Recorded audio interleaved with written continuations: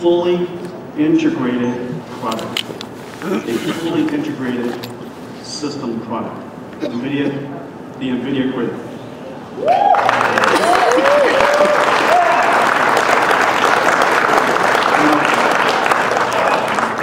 What you're looking at is the NVIDIA Grid. Each one of these servers are designed and optimized for computer graphics.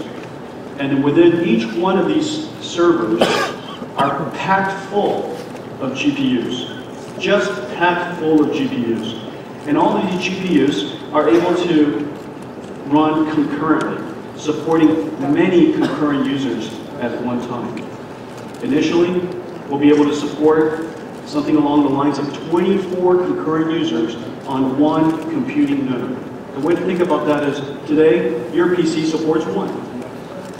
And so we'll be able to support 24 times more concurrent users right off the bat with a computer that occupies about the same amount of space as a desktop computer.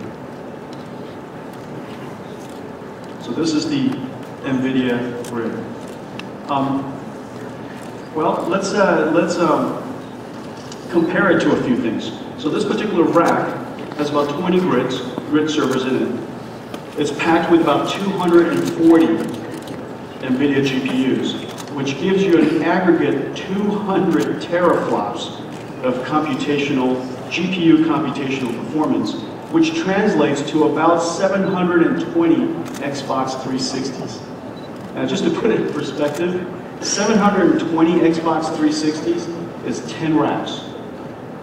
It would occupy the volume of about 10 of these racks, basically going all the way down the stage. It would consume about 5 times as much power as this one. Not to mention all the software that makes it possible for us to provide the connection broker with the end user that comes to enjoy the game. All of the load balancing and quality of service provisioning, and promising that quality of service is now delivered on this particular piece of software.